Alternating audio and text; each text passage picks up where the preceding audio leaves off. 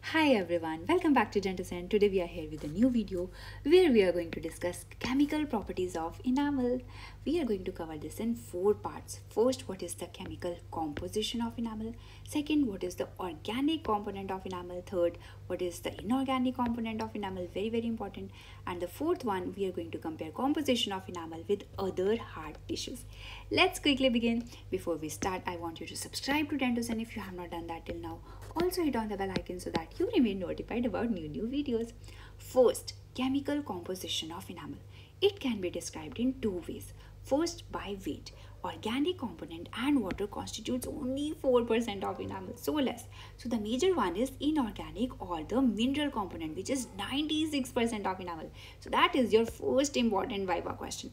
We can also describe it by volume, according to which organic is 2%, inorganic is 92%, and water is 6%. Now we come to the organic component, which is mainly proteins. These are known as enamel proteins because they are unique to enamel and some lipids. Let's first see the enamel proteins. They are of two types, amelogenins and non-amelogenins. What is the difference? Amelogenins make 90% of enamel proteins, non-amelogenins only 10%. Amelogenins are hydrophobic, low molecular weight proteins, whereas non-amelogenins are high molecular weight proteins. Amelogenins have amino acids proline, histidine, glutamine, leucine, whereas non-amelogenins have glycine, aspartic acid, and serine. Now, the important names of non-amelogenins are ameloblastin, enamelin, amylotin, and tuflin. We have already covered the details of enamel proteins in other video, for which you can tap on the I button above.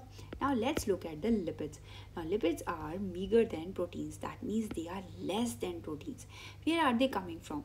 They are coming from the membranous remnants of the Tom's process of the ameloblast cell. Ameloblast cell, which forms enamel, its Tom's process have remnants. When it is pinched off, its membrane may remain behind, from which we can get the lipids. It happens during amelogenesis, that is during the enamel formation.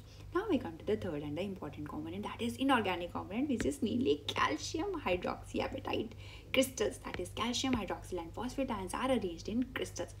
Important Viva question: what is the chemical formula of this hydroxyapatite crystal? So calcium 5 ions, phosphate 3 ions, and 1 hydroxyl ion. This can also be written in another way when we multiply it by 2. So what will happen? We will have 10 calcium ions, 6 phosphate ions, and 2 hydroxyl ions. And that is very important Viva question, that what is the chemical formula of calcium hydroxyapatite, and you have to learn this. Now this can also be written in another way where we can write calcium phosphate separately and calcium hydroxide separately. So how these ions are arranged in the crystal? If we cut the crystal in a cross section and we look at the arrangement of the ions, we will see how 1 hydroxyl, 3 phosphate, and 5 calcium ions are arranged. So let's see. 1 hydroxyl ion is present in the center, 3 phosphate ions surrounding it forms one triangle, 3 calcium ions surrounding it forms another triangle, and 2 remaining calcium ion forms the periphery. 2? I said 2, but I have drawn 6 calcium ions on the periphery. How is that possible? That is possible because each calcium ion on the periphery is shared by 3 crystals. So that means each calcium ion on the periphery is actually 1 by 3 calcium ion. So 6 such 1 by 3 calcium ion actually give rise to complete 2 calcium ions.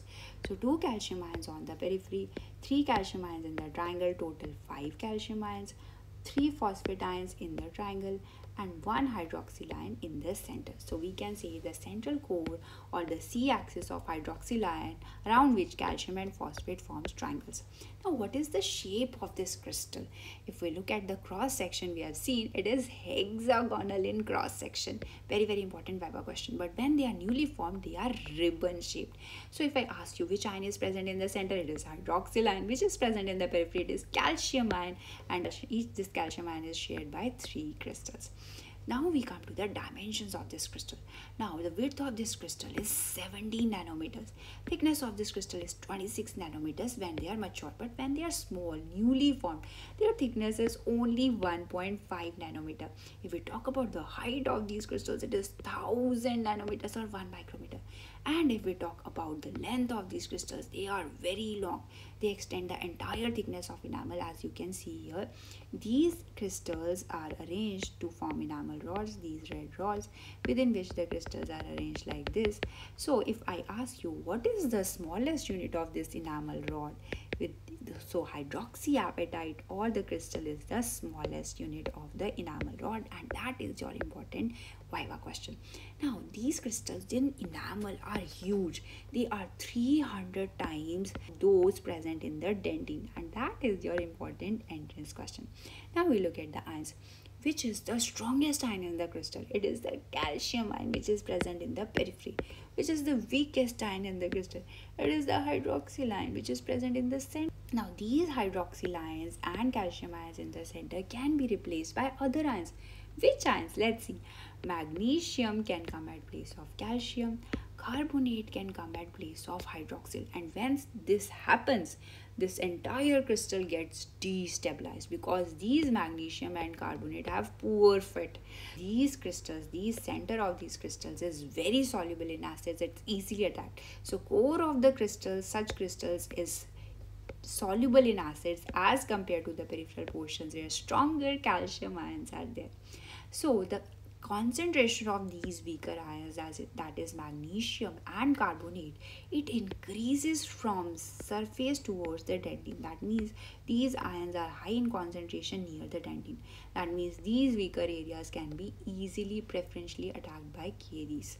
And the concentration of fluoride, which is actually a stronger ion, it decreases from surface to dentine. So the fluoride concentration is less here, again making this area more vulnerable to acid attack.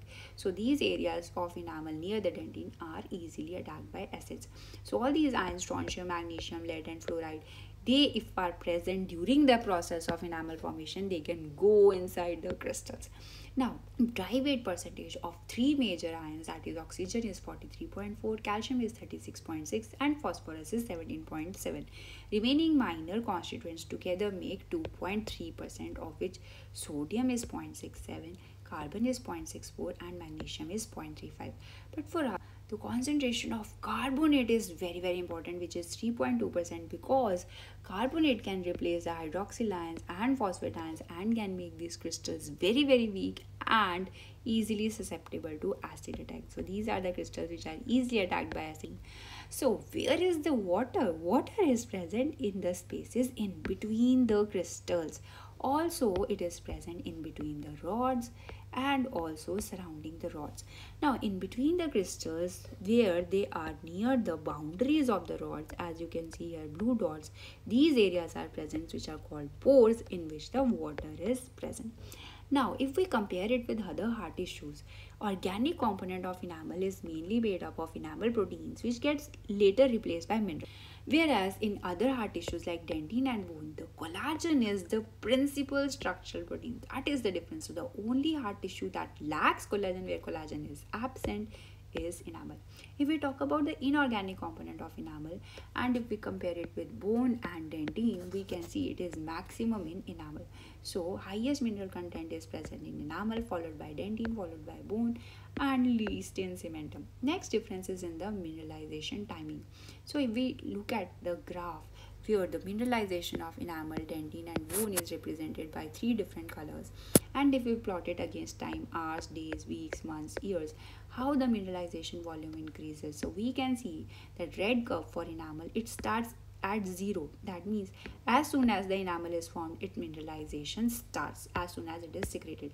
But whereas the green and the purple curves, that is for dentine and the bone, they start after a lag, that is they are not starting at 0. So there is lag in mineralization after the matrix formation, and this lag is more for dentine as compared to bone. Dentine purple and bone is green curve.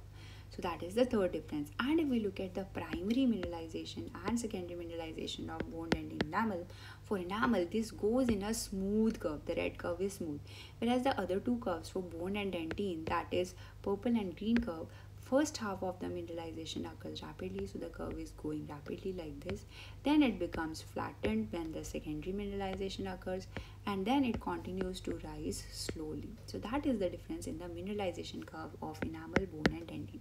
So let's summarize. Chemical composition of enamel by weight in organic material is 96%, organic and water is 4%. Organic material is mainly enamel proteins, which are amelogenins and non-amelogenins. Inorganic component is calcium hydroxyapatite present in the form of crystals. Compared to other mineralized tissues, enamel has highest mineral content and there is lack of collagen. Let's check what have you learned. What is the chemical composition of enamel? What is the percentage of organic and inorganic component? Which is the major organic component that is in major enamel protein? What is the inorganic component of enamel known as, and what is its chemical formula? What is the shape and the dimensions of hydroxyapatite crystals of enamel? Which mineralized tissue has the highest mineral content, and which is the only hard tissue that lacks collagen? So that is all for this video. If you really like the video, do tap on the like button and share the video with your friends. Keep learning, keep watching, and good luck for your exams. See you in the next video. Till then, take care. Bye bye.